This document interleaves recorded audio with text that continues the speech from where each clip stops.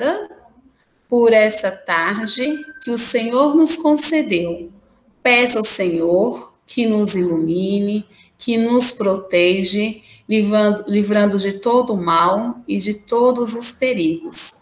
Abençoe também cada coleguinha, cada família, cada professores e todas as pessoas que nós amamos, livrando de todo o mal, de todos os perigos, abençoando todos nós, todos os dias. Amém. Seja bem-vindo, pessoal. A tia estava aqui esperando por vocês, ansiosa. Hoje, ó, é dia 13. Sabe que dia que é hoje? Ontem foi quarta, hoje, ó, segunda já passou, terça, quarta, hoje é... Quem sabe? Oh, sexta. Quinta. A Ingrid falou. Davi Lucas. Oi, Davi Lucas. É quinta. Quinta, isso mesmo. A tia ouviu você e a Ingrid. Ó, dia 13, quinta-feira, né? Do mês 8, ó, lá no livrinho a gente já põe a data. Lembra onde coloca a data? Então, vocês vão pegar o livro positivo, ó, lá na página... Deixa eu ver. Página 2. A página vai ser a página 15. Ó, página 15 do livro positivo, tá? Beijo-me. 1 e o 5, página 15. E aí vai ter 3 estrelinhas lá embaixo, em brancas, esperando vocês colocar a data. Então, ó, dia 13 do 8 de 2020, ok? Ó, a tia sempre gosta de apresentar os números, tá bom? Então, a tia vai colocar aqui atrás. A tia hoje está na sala de robótica, olha que legal. Do mês 8... 2020, tá? Agora nós vamos começar a nossa aula. Daqui a pouquinho, lá no finalzinho, a gente vai explicar a atividade de casa, que alguns tiveram dúvida. Quem é que tá falando? Tá estranho, porque eu já fiz essa página. Calma aí, Benjamin, A tia tá ouvindo a outra coleguinha. Fala aí, Nicole. É que a gente não sabe qual é. Ah, o livro? Brincadeira das Artes, é aquele azulzinho. Deixa eu pegar aqui, é aquele livro mais grosso que você tiver. Tá bom. Tia. Brincadeira das Artes. Tia. Tá?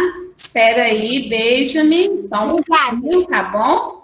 A gente vai trabalhar hoje, ó, com esse livro e com o livro também, ó, de apoio, tá? São 2 livros que nós iremos trabalhar, ó. O livro que vocês já estão abertos na página 15 e o material de apoio. Já deixa aí do ladinho que nós iremos utilizar também, tá bom? Benjamin, pode falar, Benjamin. Agora a tia pode ouvir, tá bom? Ô tia, tá um pouco estranho, porque esse dever nós já fizemos. Dia 12 do 3. A gente fez 14, mas aí a gente faz uma revisão, que a gente vai fazendo as outras. Eu não me recordo, mas assim, ó, Benjamin, a gente vai fazer explicações diferentes para a gente poder chegar no outro autor lá, tá bom? Para finalizar, tá bom? Então, vamos lá, gente. Ó, na página 12, na página 15, a tia vai estar compartilhando esse material para vocês visualizarem, para a gente poder fazermos junto, para a gente não se perder, tá bom? Então, vamos lá. Lá na página 15, ele está tendo aqui uma tela, uma obra de arte. E essa obra de arte é de um ator, de um artista muito famoso. Só que, antes de eu falar dele, a tia vai falar de outras estrelas, né? Então, vamos lá? Então, ó, livro Brincadeira das Artes, e aí a gente vai ver as estrelas. As estrelas, pessoal, são vistas de várias formas, de diferentes também. E dizem, ó, os cientistas que as estrelas ficam bem distantes do planeta, do nosso planeta, tá? E elas são planetas, né? Que elas ficam dando reluz, porque quando formam as estrelas, acontece uma explosão. E dessa explosão, várias faísquinhas, várias pedrinhas se desmancham e para a gente chega em forma de luz, tá? Mas os artistas viram a estrela de várias formas. E nós aqui conhecemos essa estrelinha, né, de 5 pontas. Então, a gente vai trabalhar também um pouquinho as palavras. Ó, Nicole, estrela começa com a letrinha E, estrela. E aí eu formo a palavra com 3 sílabas, estrela. E aí, pessoal, as formas são diferentes. Quando vocês olham lá para o céu, vocês veem estrelas de várias formas. Às vezes a tia só vê pontinhos, né? E aí a tia trouxe algumas fotos de estrelas, tá bom?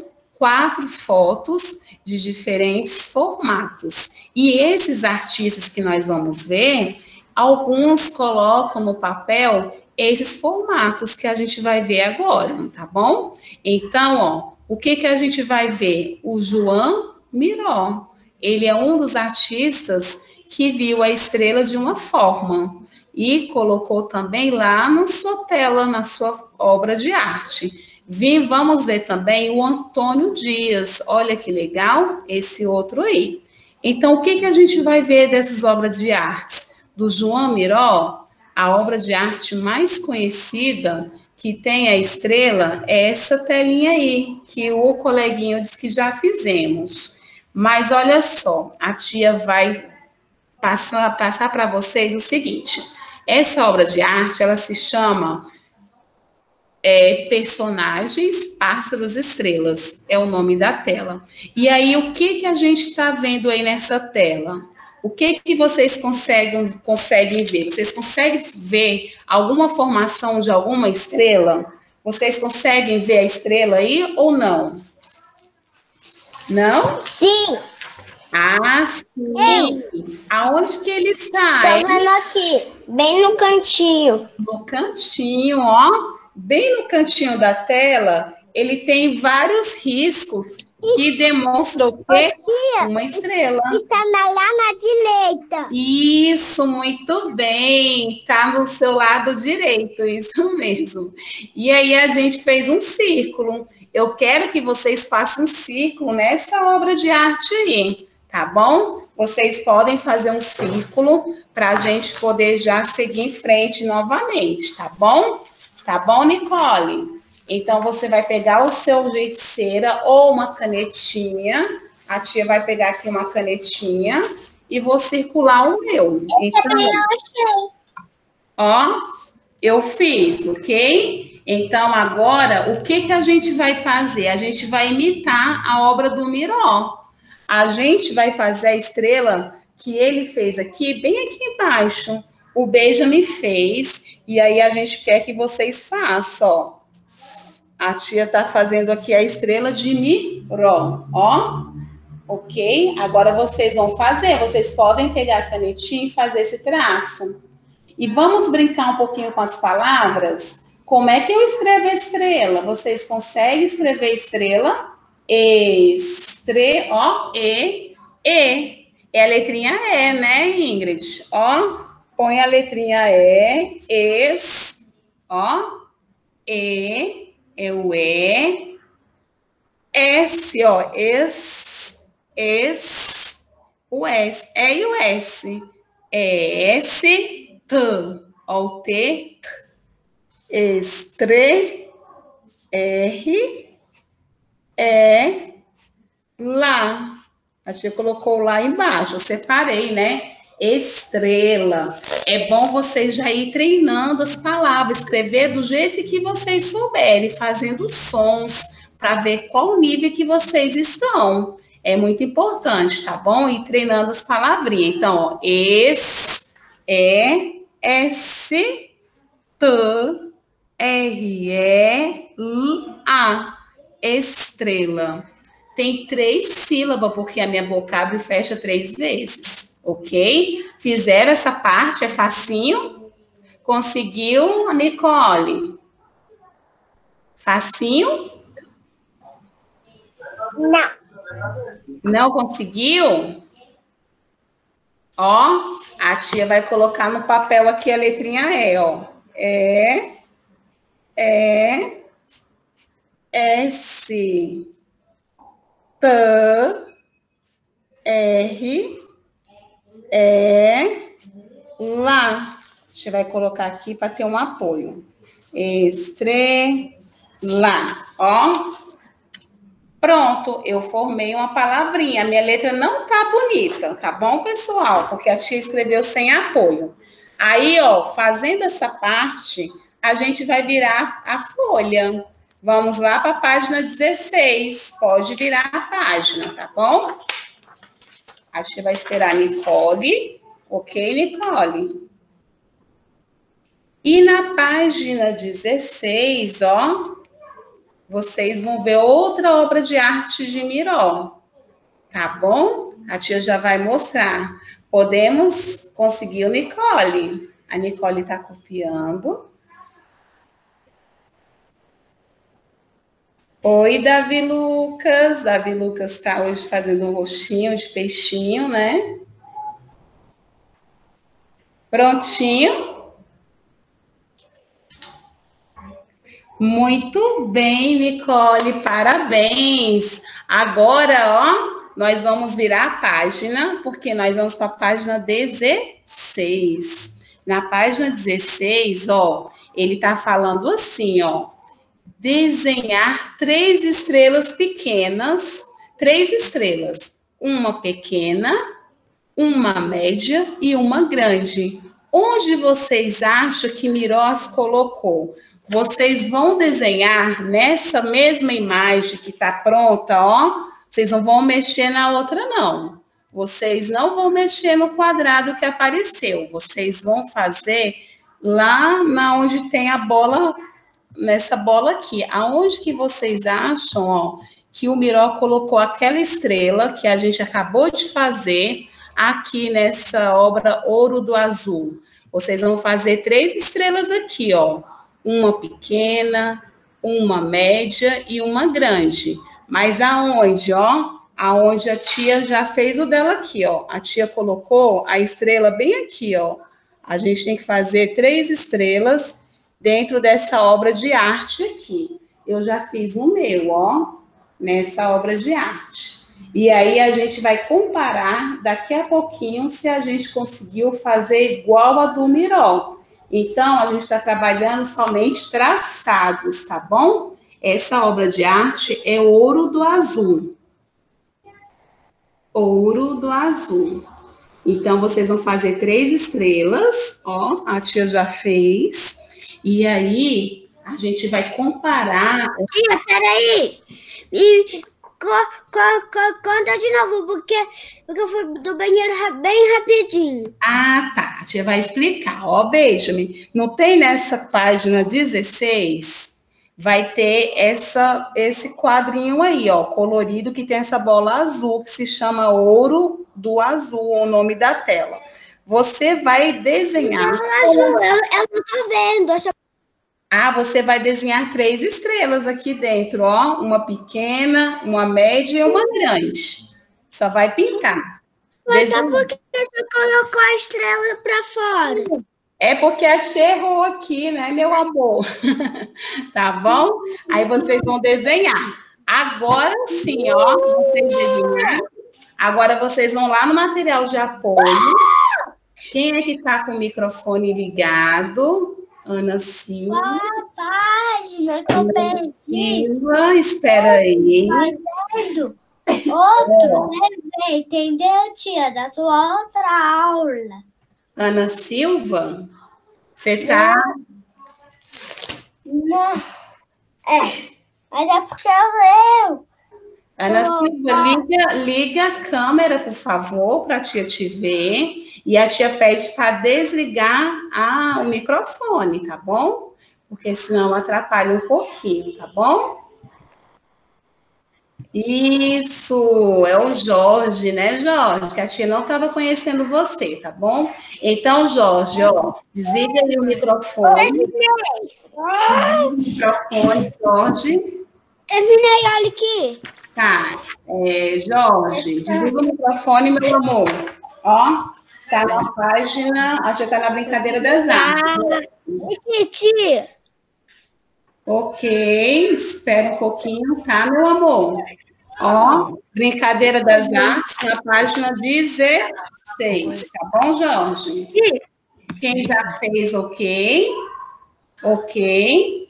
Agora, ó, quem já terminou de fazer as estrelas vai pegar lá no material de apoio para a gente colar. Então, pega o material de apoio, o livro, lá na página, pede o papai e a mamãe para ajudar, na página 79, ó. Na página 79, a gente vai pegar do material de apoio esse mesmo quadro que vocês acabaram de realizar no livro, ó. E vão destacar, isso mesmo, Ingrid. Muito bem. Cadê o Davi Luiz, Davi Lucas, Benjamin? Conseguiu, Jorge? 79 do material de apoio podem destacar para nós colarmos aqui do lado, ó, do livro de vocês, nesse espaço amarelinho aí. Então, ó, a tia já está destacando. Pronto, já destaquei, pessoal. Agora nós iremos colar, ok? Colar onde, pessoal? Ó, nesse quadro aqui do lado, ó. A gente vai colar aqui, ok?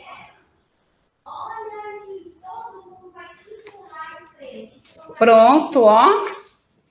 Depois que eu colar aqui, a gente vai comparar. Será que vocês desenharam a estrela no mesmo lugar do miró? Eu estou comparando as minhas e eu percebi que eu desenhei, né, uma no lugar errado. Não é no lugar errado. A tia conseguiu fazer as 3 estrelas, porém eu não tive o mesmo olhar de miró. E cada um de nós, né, vemos as estrelas de forma diferente, nas posições talvez também diferentes. Assim como o da tia Fran. O do miró, ó, tem uma grandona aqui, uma média bem aqui do lado e a pequenininha bem aqui embaixo, ó. A tia até circulou para vocês verem.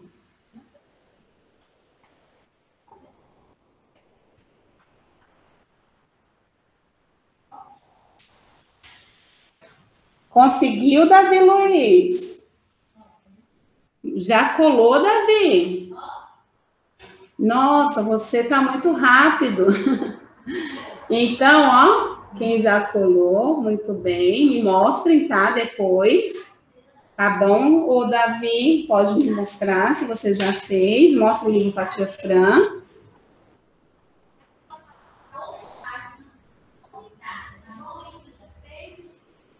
Ok, muito bem, Ingrid, muito bem, Davi, muito bem, Miguel. Ok, pessoal. Deixa eu ver o beijo me dai que conseguiu o beijo-me. A Nicole também, parabéns, Nicole. Parabéns, Daik. Davi Lucas. Olha, a gente já percebeu que a gente fez estrela diferente, né? Então, ó, essa atividade a gente conseguiu ver que as estrelas estão em posições diferentes em relação ao nosso e em relação ao do miró, ok? Agora a gente vai virar a página. Aqui a gente já concluiu, ó. A gente só vai virar o livro, né? Ó, vamos ver essa tela aqui, ó. Essa tela muito bonita. Essa tela, pessoal, ó, já é de outro. Deixa eu ver. Ok, Jorge, tudo bem, tá bom? Não tem problema. Os coleguinhas podem assistir em horários opostos, não tem problema, tá? E agora, ó, vamos conhecer o Antônio Dias? O Antônio Dias, pessoal, ó, é outro artista que conseguiu ver as estrelas de forma diferente. Olha só. Ah, essa aí é o que a gente consegue ver às vezes no céu, não é? Esses pontinhos brilhantes. E aí, o que que ele colocou? Qual o nome dessa tela? Deixa ela falar. Tia, sempre fica no... Eu consigo ver muitas estrelas. Isso. Às vezes a gente consegue ver muitas estrelas à noite. Se não tiver nuvens, dá para ver tudo, né? Inclusive a lua. E aqui ele colocou o nome em inglês. O nome dessa tela, ó, tem a tradução que eu vou falar, que é Em Qualquer Lugar Está a Minha Terra. E aí ele tem o nome de, né, Anywhere is My Land. Então, ó, essa obra de arte é o que a gente vai fazer já já. Vocês vão fazer essa atividade, que é a atividade que está lá do outro lado, ó. Vira aí, ó. Virou, tá vendo? Vira a página para a página 18. Conseguiram ver? Só muda a página. Tá, isso mesmo. Na página 18, a gente vai fazer essa tela, só que não agora, tá? Por que que não agora? Porque a gente vai usar tinta branca. E se a gente fizer com tinta branca aqui, não vou conseguir fazer a página 19. Então, olha aqui para a tia, ó. Essa parte aqui nós vamos deixar para fazer no segundo tempo, tá? Vocês vão pintar com ou dedinho, ou pincel, ou cotonete, ou a parte do lápis com tinta branca, mas não agora. Então, a gente vai ver a página 19. Ó, a gente vai fazer uma dobradura. Lá no material de vocês, a tia pediu folhas, lembra? Olha só. Lembra da folha? Quem é que tem uma folha aí, facinho, que a tia pediu para separar no material? A Ingrid já está com a folha, ok, Ingrid? O que que nós vamos fazer, ó? Levanta as folhas aí, quem está com a folha. Isso, a Ingrid já está ok. Beijo, meu ok. Davi Luiz, Davi Lucas. A gente vai fazer o seguinte, ó. A gente vai marcar. Vocês vão marcar com 3 dedinhos, a tia com 2. Então, vocês vão colocar 3 dedinhos e vão fazer aqui, ó. Vão dobrar, ó. Para a gente poder cortar. Isso mesmo. A mamãe pode ajudar nesse processo agora aqui, tá bom? Os papais, as mamães, só para a gente poder dobrar. Porque quem vai cortar são vocês, tá bom? Para treinar um pouquinho a coordenação motora, ó. Então, a tia, ó, tá mostrando qual é a folha que a gente vai usar, ó. É esse tantinho aqui, ó. Esse tantinho que fica assim, ó. Quando a gente corta, vai ficar uma tirinha, ó. Agora nós marcamos. Agora vamos recortar, ó, a folhinha. Vamos querer só uma tirinha para nós fazermos a nossa estrela, a nossa dobradura, ok? Ó, prontinho. A tia fez de várias cores hoje. A tia fez amarelo. Tia, como é que a gente falando que ela vai pegar o papel e a minha mãe não tinha aí, a minha irmã pegou. Tá bom. Oi, ó. Brincadeira das Artes, que é no livro, tá bom, Davi? Na página 19. A gente vai pro 19 para nós fazermos a dobradura, tá? Página 19, ok? Brincadeira das Artes. Agora vem a brincadeira, ó. A gente vai aprender a fazer essa estrela agora. Então, ó, façam aqui comigo, ó, tá vendo? Agora a gente não pode perder o passo a passo. Façam aqui tipo um círculo, ó. Tá vendo? Um círculozinho. Ficou tipo uma bolinha aqui, ó. No meio. Tentam fazer em casa. Na primeira nunca dá certo, tá bom? Mas a gente vai fazendo e vamos tentando fazermos até a gente conseguir fazer parecida. Agora, ó, a gente vai colocar uma pontinha dentro do círculo, como se estivesse dando um nó. Ó, é assim que a gente aprende a dar o nosso sapato. Ó, Não precisa apertar muito a folha, não puxar muito, senão ela rasga. Então, ó, olha só como que fica, ó. A tia só vai respeitar aqui o espaço para a gente poder fazer a nossa estrela, ó. Ficou mais ou menos assim, da tia Fran, ó. Ó, quando a gente dá um nó, olha só, deixa eu pegar uma aqui mais ou menos. Vocês conseguiram chegar nesse processo? A tia deu um nó, ficou dessa forma, ó. Deixa eu pegar outra folhinha mais clara para a gente poder, vocês conseguirem ver. Acho que a clara fica melhor, o amarelo. Ó, a tia deu um nó, aí ficou uma pontinha para fora, e uma pequena e uma grande, ó. Ó. Viram? É difícil, né, pessoal? Mas não é impossível, ó. Os coleguinhas da manhã tiveram os que fizeram 2 vezes e deu certo, do jeitinho deles, tá? Isso, ó. Agora essa pontinha aqui, ó, Nicole, ó.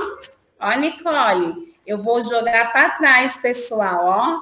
Sim, eu vou repetir, tá bom, Davi Luiz, aliás, o Jorge quer que eu repita, ó. Eu vou repetir o processo. É uma tira.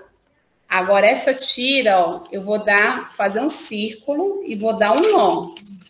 No que eu der um nó, vai ficar 2 pontinhas, um para um lado e um para o outro. Eu não vou apertar o nó, não, senão vamos rasgar o papel. Então, ó, ficou aqui esse processo aqui, ó.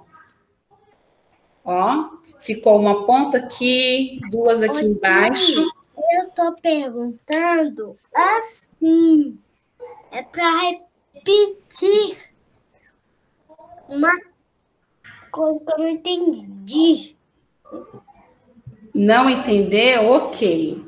Ó, agora a gente vai fazer esse aqui, ó. Essa pontinha que sobrou pequena, vamos jogar para trás, ó. Para trás. Vamos escondê-la, ó. Escondi essa pontinha pequenininha lá para trás da minha estrelinha, ó.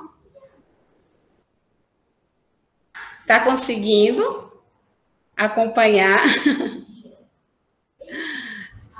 Tem que ir tentando, tá bom? E aí o grandão também, ó, para trás. Ó, vai ficar para trás. Quando eu jogo o grandão, ó, o grande para trás, aí vai sobrar ainda uma pontinha pequena. É só vocês dobrarem, ó. Dobra aqui atrás, ó, para ficar tudo escondidinho, ó. Então, o grandão, eu fiz uma dobrinha pequenininha e joguei para trás. Aí sim a minha estrela ficou pronta, ó. Essas dobraduras que tem em sala de aula é para a gente treinar a questão das formas, a questão também aqui, a gente viu como que dá nó, para a gente ter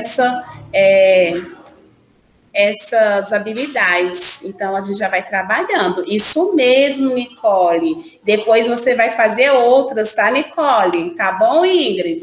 Eu vi que as mamães ajudaram, depois você vai fazer outras para vocês ir treinando. Deixa eu ver do Benjamin, do Davi. Conseguiu, Davi? Olha, eu fiz. Eu vi, ficou bonito essa estrela. Depois vocês podem pintar de uma cor. Eu não consegui. Não conseguiu? Tia, tia, eu não entendi nada. Não conseguiu a dobradura? Então, ó, a gente vai fazer a última tentativa, mas você faz do seu jeito, tá bom? Então, vamos lá. Deixa a tia sair dessa tela aqui, que a gente vai ficar na tela maior. Aí vai ficar melhor para vocês, ó. Eu vou cortar, vou tirar aqui, ó. A tia vai sair daqui, ó.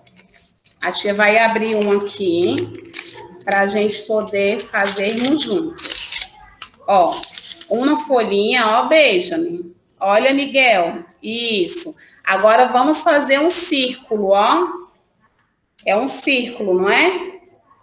Agora a gente vai, ó, nós iremos pegar uma pontinha, ó, uma pontinha e fazer como se fosse um lacinho, ó.